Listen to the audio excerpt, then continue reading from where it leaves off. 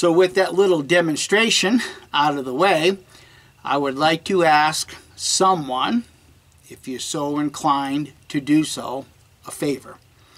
For about 4 or 5 years now, I've been making my own homemade black powder to shoot in my muzzle-loading guns. And over the course of this amount of time, I've experimented with a lot of different type of charcoal sources.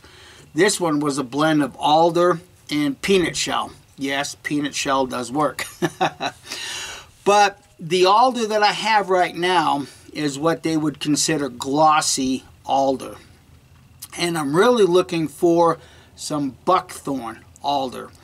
So if one of you friends happens to live in an area where you have some buckthorn alder, I would be interested in talking with you and making arrangements to get some harvested and shipped to me.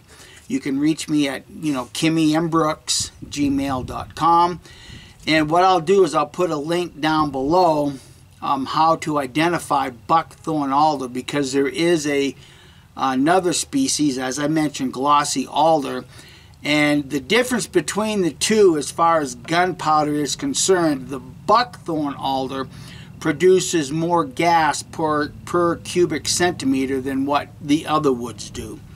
And so I would be interested in acquiring some so that I could do some experimenting with it on my other channel. So if you could help me out, friends, I'd appreciate it. Once again, I'll give you the email. It's kimmyembrooks@gmail.com, and I'll put a link down below so that you can identify properly the alder that I'm looking for.